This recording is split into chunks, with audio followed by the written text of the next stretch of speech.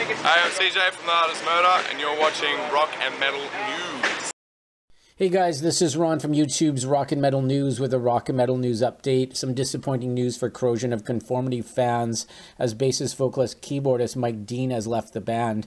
Dean was a co-founding member and issued a statement. You can check out the post in the description on Facebook.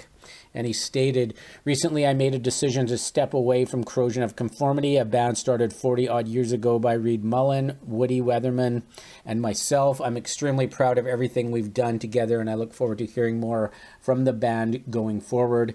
When I rejoined COC for the finishing touches of the Deliverance album, I moved back to Raleigh, North Carolina for an all-in creative campaign.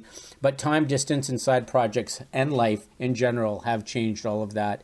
Ever since Reed drifted away from the band and then passed away, it's been difficult for me to collaborate on new material with bandmates who live hundreds of miles away. I look forward to putting together a new Raleigh-based outlet to create new music, more of an emphasis on my own ideas than in recent times. Also, I look forward to continuing to record and produce with other artists. All of the best to Woodrow, Pepper, and COC crew, and most importantly, my big thanks to the fans of all iterations of the band who have made this real for all these years. Salute, Mike Dean."